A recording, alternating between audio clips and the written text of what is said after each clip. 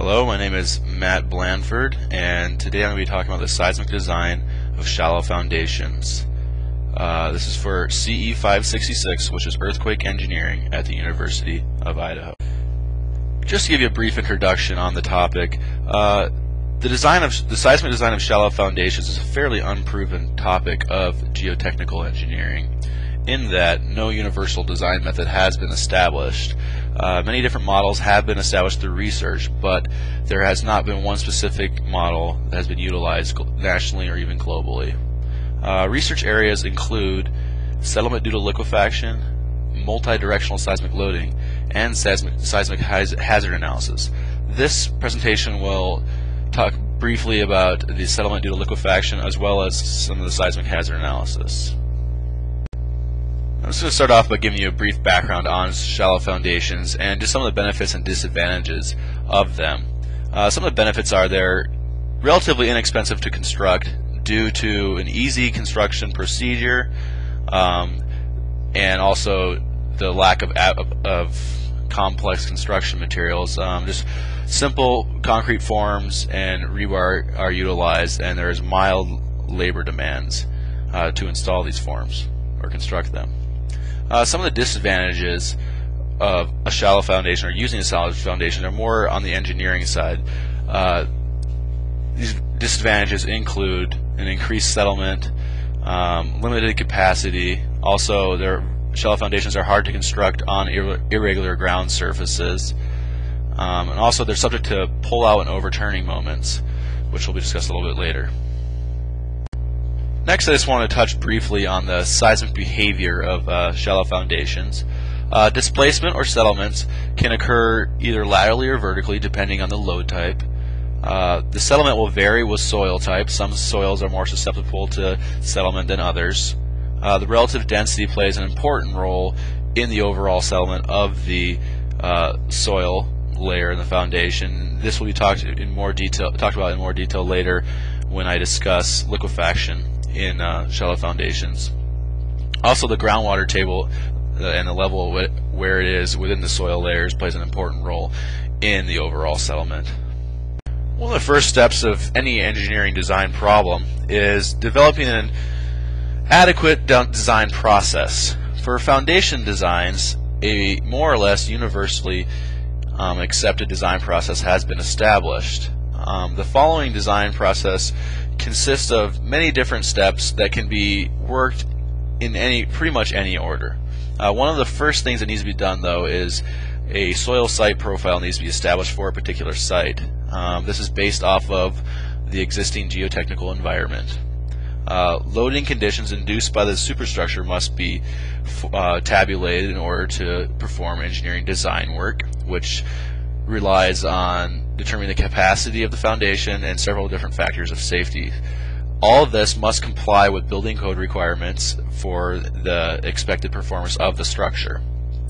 Proper construction methods must be incorporated in order to provide a safe and timely and economical design for the particular foundation. And finally, the design process concludes with a risk analysis, which must be determined in order to produce an accurate design. In order to properly design a foundation, an engineer must incorporate seismic design parameters for that particular foundation. The seismic design of foundations includes incorporating static loads, which are dead, live, and tectonic loads. The dead and live loads are loads that will be induced by the building to be built on the foundation or the structure to be built on the foundation. Dynamic loads incorporate loads that are created during ground movement or earthquake, shaking. A seismic factor of safety must be established and deemed adequate for the design to continue or be chosen. Also, there are settlement requirements needed.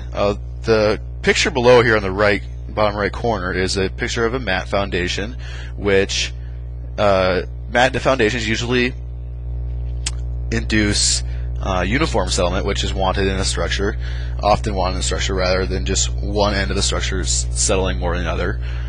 Right here you can see there's a liquefied zone that's drawn in, and Mat foundations help transfer loads from liquefiable zones into stronger ground areas so that the settlement can indeed be uniform. Liquefaction in shallow foundations can be very problematic in that it can increase this overall settlement that the structure will see. Liquefaction can occur in two different means. There's flow liquefaction and cyclic mobility. The susceptibility of a particular site can be analyzed based off of historical data, geological criteria, compositional criteria, and state criteria. State criteria refers to the existing state of the foundation and its subsequent soil layers. The picture here at the bottom right just shows some buildings that have been tipped over and collapsed due to settlement that has been induced by liquefaction, increased settlement.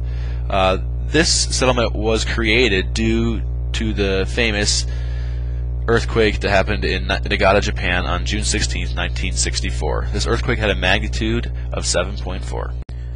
To get a first-hand account of the effects of liquefaction in shallow foundations, I evaluated some research performed by Li Lu and Ricardo Dorby. Their research included investigating the effects of soil compaction on liquefaction, as well as the effects of soil permeability on liquefaction. They found that the deeper layers were compacted below foundations, the less likely liquefaction was to occur. They also found that compacted layers prolong the effects of liquefaction and the fact that liquefaction may occur.